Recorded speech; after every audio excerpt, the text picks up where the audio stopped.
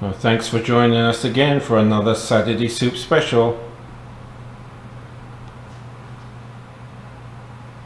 Hi and welcome back to the Jamaica Kitchen. My name is Drew and today we have another Saturday soup, and today's soup flavor is going to be beef, and we're going to use beef bone for our stock, and then for the beef itself we're going to actually use beef short ribs packed with flavor. So let's have a look at the rest of our ingredients today.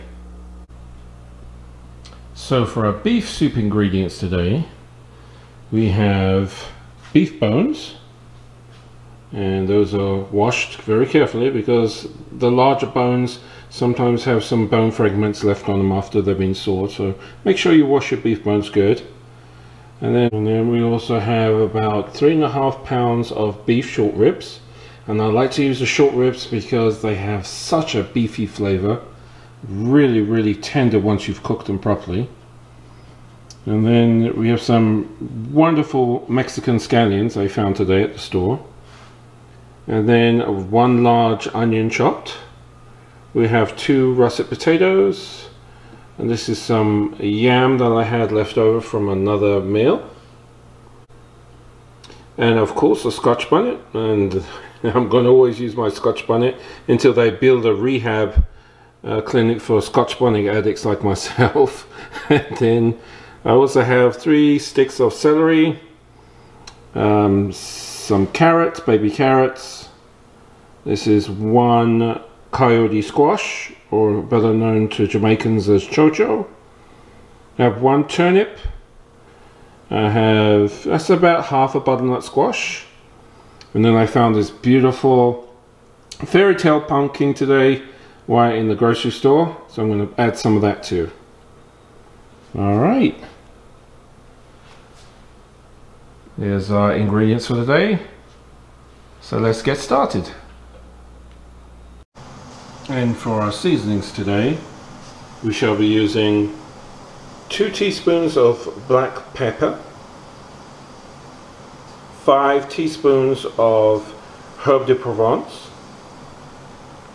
1 teaspoon of allspice, 2 teaspoons of garlic powder,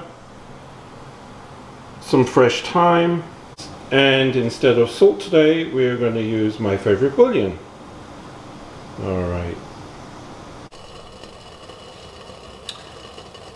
So today we're going to use the pressure cooker to pressure cook our beef bones, and in the pot here I've got about 4 cups of water with approximately half of tablespoon of salt, and then I'm going to go ahead and add our beef bones. You can do this just stovetop in a pot. It'll take a couple of hours to get really good results, sometimes longer depending on your bones, but doing this in the pressure cooker we can cut a significant amount of time off and probably bring it down to around about 30 minutes. So we're going to go ahead and put those onto pressure. While those are pressing, we're going to go ahead and brown our short ribs. Okay, this is the pot that we're going to go ahead and cook our soup in. So I'm going to brown the meat in this pot as well, and then that way when we add our soup liquids back in, it'll deglaze the pan and add more flavor. And here's our short ribs, and it was given a light seasoning with seasoned salt and garlic powder a few hours ago. And in the pan I'll also have a couple of tablespoons of oil. Just going to place these down in the bottom here.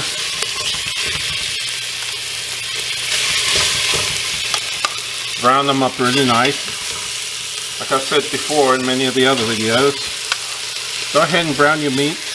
It does nothing but add flavor.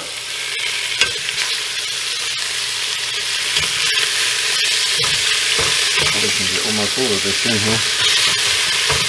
Not quite. Maybe so.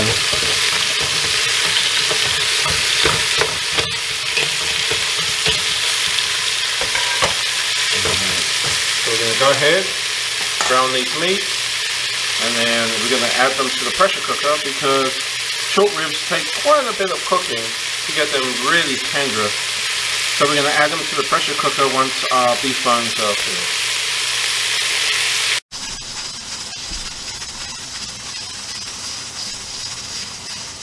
Okay, our short ribs are beautifully browned and ready for pressure cooking. In the bottom of that pan there's a bunch of caramelization from where I browned the meat. Now we're going to go ahead and add about 6 cups of water to this pan and deglaze it.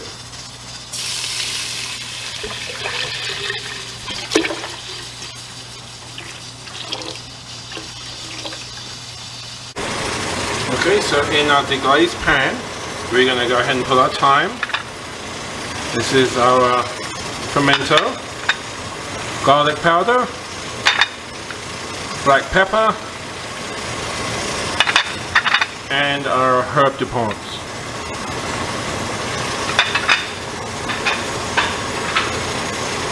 We're also going to add our celery, our garlic,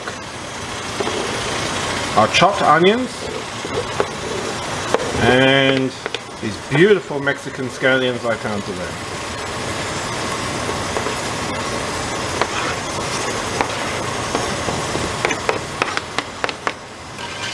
Alright, we'll bring that back to a boil. And then we'll start adding our veggies.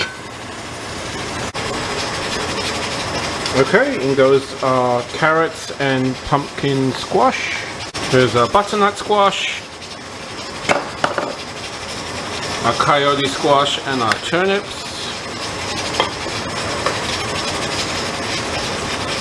Very quick stir. And I'm going to go ahead and throw in the Scotch bonnet and replace the lid. And we'll put the yam and potatoes in probably about 15 minutes. So our short ribs are done, and as you can see, extremely tender. The bone literally falls right out and leaves the short rib meat by itself. That way we don't have any bones in the soup, and we just have our short ribs. You can cut them up into smaller pieces if you like. See how tender that is? Can't get that without pressure cooking or cooking for at least 2 to 3 hours on the stove. Okay, here in our pan, that's our beef broth. It's made with our bones and steaming our short ribs. And then we also have our plate of short ribs, extraordinarily tender, packed with flavor. Short ribs is hard to beat in flavor outside of oxtails. The other parts of the beef, some of them are pretty good and some of them have pretty good flavor, but chuck roast and stuff like that, in which a lot of people, or stew meat, and which a lot of people use in their soups, can't beat this. Short ribs, trust me, try it. Okay, in our pot we already have our onions, our garlic, our carrots, our coyote squash, our pumpkin. I'm going to go ahead and just ease the Scotch bonnet out for a few minutes while we add the rest of our ingredients. So I'm going to go ahead and add our potatoes and yams. And I'm also going to add the beef broth from the pressure cooker.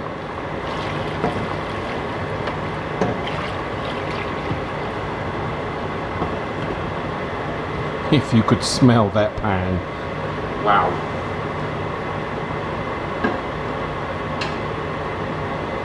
And add back our pepper. And now we're going to add our meat.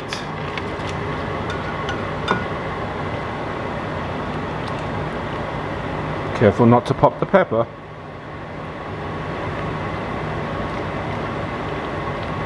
Alright. And let this boil again.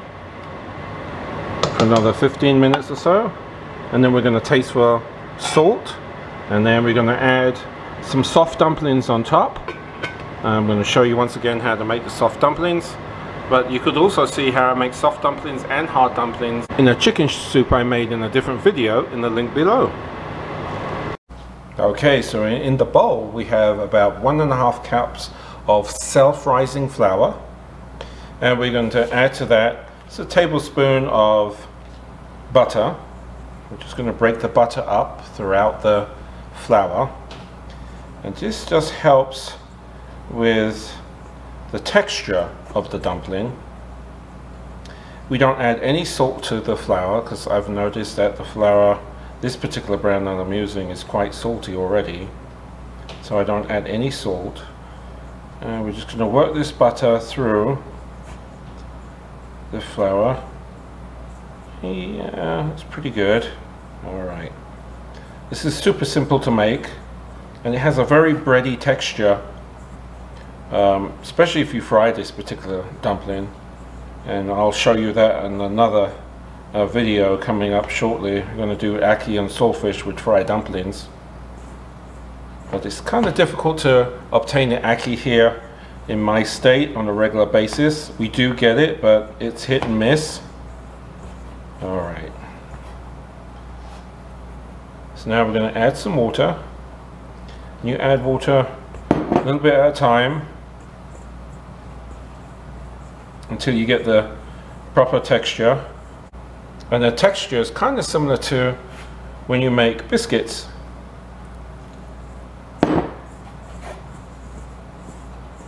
And you don't want to overwork this too much either, because then you can also stop it from fluffing as nicely as it should.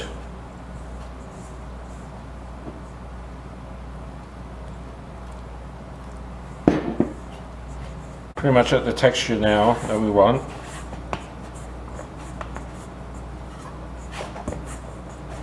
And we're not going to work this too much.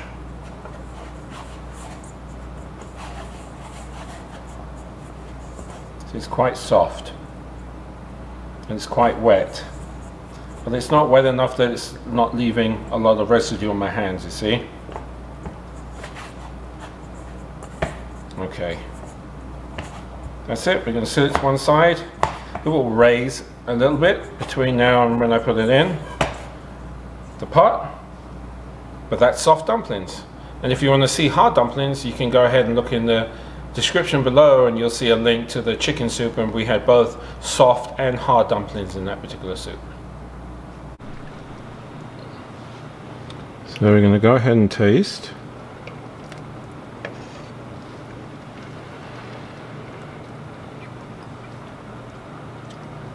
Yep, just needs a little bit of salt. Let me switch my spoon. And I'm going to go ahead and add, this is a dessert spoon. I'm going to go ahead and add 1 dessert spoon of beef broth.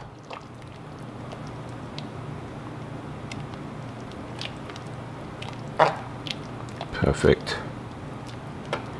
Shouldn't need much because there was a tablespoon of salt that went in the broth when I was boiling the bones, and then the meat was seasoned also with seasoned salt and garlic, so that's salt again. We just needed to add just a little bit more, but you can add as much salt or pepper or whatever other seasonings you like and make it your own.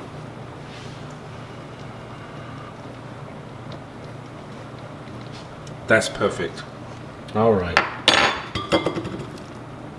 We just let this cook down a little bit more because some of these veggies aren't cooked all the way through. And then we'll go ahead and we'll add our dumplings. And they only take about 10-15 minutes. And it will also help thicken this a little bit more. This is actually already quite thick, but it will thicken the flour, and the dumplings will thicken that even a little bit more. Alright, be back shortly. Okay, it's time to add our dumplings, and see it's raised a little now inside there, just a little bit. You can use a small spoon, just a really small spoon, and just do small spoonfuls on top. They do not have to be perfectly shaped. They do not break apart. Flour in the dumpling adds thickening to the soup, and really and truly this one is pretty thick already. It doesn't need much more thickening, but I like using the soft ones in this particular one. I remember when I was a kid that we used to have beef and suet dumplings as a kid in England. I used to love that. They used to use short ribs to make that too. It's so beefy and rich. And sometimes would make steak and kidney pudding. And it reminds me of that too. Alright. So we have our little dumplings at the top. This takes about 15 minutes to cook. Doesn't take long at all. And once these are done, soup's finished. Look at how rich and beautiful that broth is. It's amazingly rich. Oh, I can't wait. And here's our fluffy dumplings. And yes, here's the Scotch bonnet, my addiction. And no, I'm not ashamed about it either. Thank you again for joining me today. If you enjoyed the video, please go ahead and give me a thumbs up. Hit the subscribe button. And if you don't hit the subscribe button, don't forget, whatever device you're watching this on may explode. So go ahead, hit it now. Now. Now. Thank you. You guys have a blessed evening. Damn. That's how man feed man belly.